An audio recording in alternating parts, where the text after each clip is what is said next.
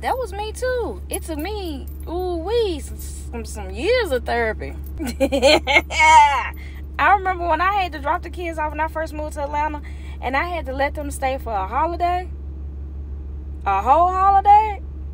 Like, so you mean I don't get to spend this holiday with my kids? I got to share them with him? I don't like that. I don't like that at all.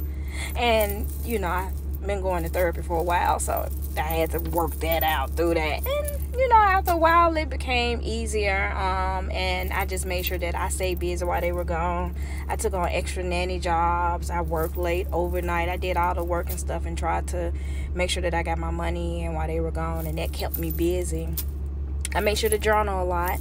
I didn't let my mind get the best of me of thinking who he got around my kids. I bet it's a girl over there.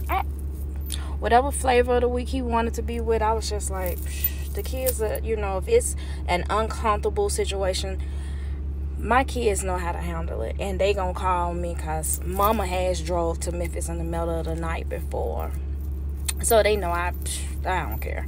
But I had to stop putting my fear on them and stop putting the fear that I had on situations that hadn't happened. Overthinking, making problems that weren't there, saying stuff or thinking of all of the negative things, and nothing happened. Nothing. I allowed my fear to be louder than God, and that was my first mistake. So after I got that under control and I started really putting my faith into God and really praying protection over them, I ain't had no more problems. They could go anywhere. Now, as adults, and they're older and they live by themselves, I still have to go through that and pray and put protection over them and make sure that I am giving them advice from a love place and not a hurt place, and make sure that the things that are going on in the world, I don't take it and put it over them. Oh my God, this can happen.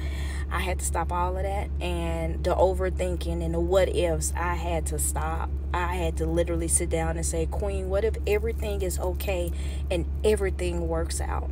It's okay to be happy. It's okay that even though that relationship don't work, the kids good over there. They good. They know you. You got family there in Memphis. If anything happened, it took a lot. Prayer, journaling, therapy, all of it. But after a while, I was like, do you, boo? What day we meeting? Because I got to get back. Yeah, I got to get back. I had my girls. Hey, I dropped the kids off 8 o'clock in the morning. If y'all want to, y'all can ride. And then by the time we get back, we get that day. Baby, after a while, it was like,